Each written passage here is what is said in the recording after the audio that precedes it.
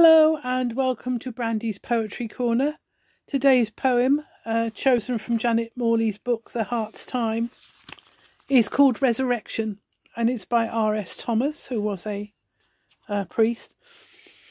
And that's what it's about. It's about resurrection, but not probably in the way that you might presume.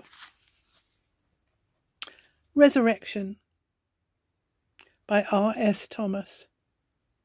Easter. The grave clothes of winter are still here, but the sepulchre is empty. A messenger from the tomb tells us how a stone has been rolled from the mind, and a tree lightens the darkness with its blossom.